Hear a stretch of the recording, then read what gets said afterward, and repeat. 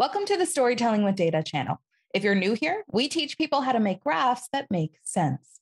My name is Alex. I'm a data storyteller on the team, and I'm going to share with you my number one tip for creating better graphs. So if you want to start impressing your audience and hopefully drive deeper understanding, stay tuned.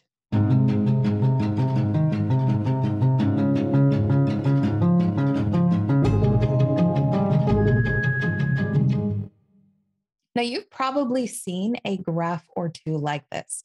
You may have even created a graph like this. This shows us an organization's accounts payable across several different vendors at a specific point in time.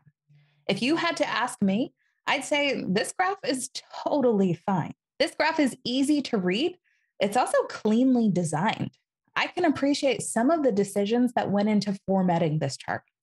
For example, the title is left aligned, which creates these nice clean lines to really frame out the data. I also love that because there are so many data labels, the original creator opted to remove the horizontal x-axis. They also went ahead and moved those labels directly inside the bars.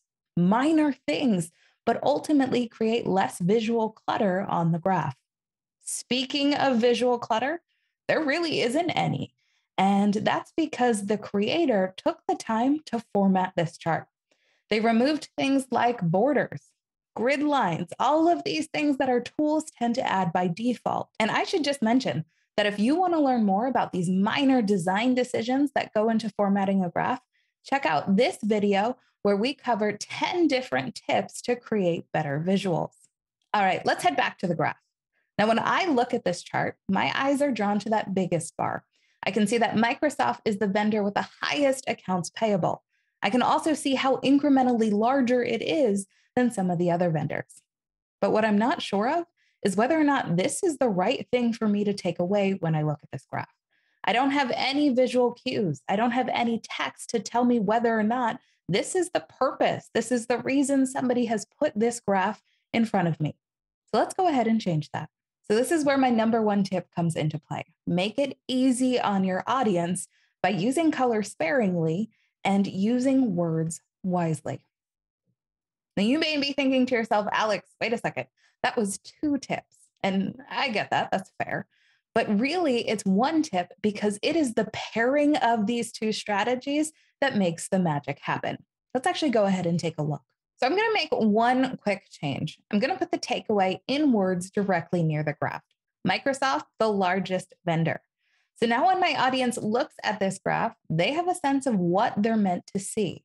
And then I'm going to pair that pithy takeaway title with sparing use of color. So now when my audience looks at this graph, they know what they're meant to see, and without thinking, they can quickly find evidence of that statement.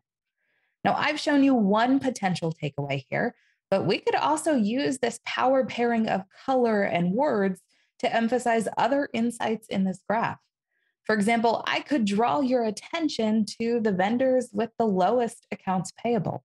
I could also clarify that 60% of accounts payable comes from these 5 vendors. And if I wanted to further emphasize those vendors that largely contribute, I might even play with the intensity of color. So that's it. That's my number 1 tip. And you can use this regardless of the chart type you are using, regardless of the tool that you are working in. Best part of all of this is that it only takes a few moments. Take your graph, put a text box right near it, put those words directly near the graph, and then make 1 simple change. Play with your use of color. That way, your audience's eyes are drawn to the evidence that supports the takeaway that you want to get across. Now, if you want to learn more about crafting pithy takeaway titles, or even the use of color in data visualization, I put some resources down in the description box below. Speaking of color, this is a massive topic that there's no way we can cover in just a quick 5-minute video like this. So if you want to dive deeper into the world of color, I recommend you check out our dedicated video to using color in your data visualizations.